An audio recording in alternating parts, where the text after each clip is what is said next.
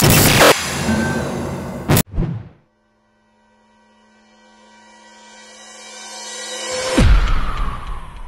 guys, I'm here with the beautiful and talented Lindsay Pearce. You may know her from the Glee Project, Glee, and starring in Spring Awakening here in LA. So you've had a really big year. Yes. Tell us how your life has changed since the Glee Project. I moved out to LA in May of last year and have been here since. And I lived with Hannah for a while, and me and Damien and Sam, and I mean everyone that lives out here has been hanging out. And then we got to promote the show for the summer and be a part of the big fan base that went around the show, and to really celebrate the show and celebrate the people that watch it. It was cool to be kind of a part of the Glee family, but also still be in that kind of fandom and to be in, like, have our foot in both doors. Right. It was really, really great, and we got to meet a lot of people and connect with a lot of fans. And then I got to be on Glee, which was a dream come true. Now, your character, Harmony, is a bit of a diva. Yeah.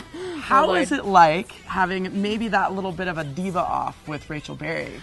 Harmony was kind of supposed to be the catalyst that introduces the school to Rachel. It's kind of interesting to see that it's Rachel's character if Rachel, like, went completely haywire. Now, you've been doing musical theater for a long time, right? Yeah, Pretty much all your life. So have you been able to pull from any characters that you've met through all of your musical theater training? It's so interesting having gone from Glee Project to go into the character of Harmony on Glee. Because Glee Project, the way that the show kind of was twisted and morphed, and not a lot of it was, but the way that some of us were, it's interesting to see how they incorporate what we were on Glee Project into what we are on Glee now.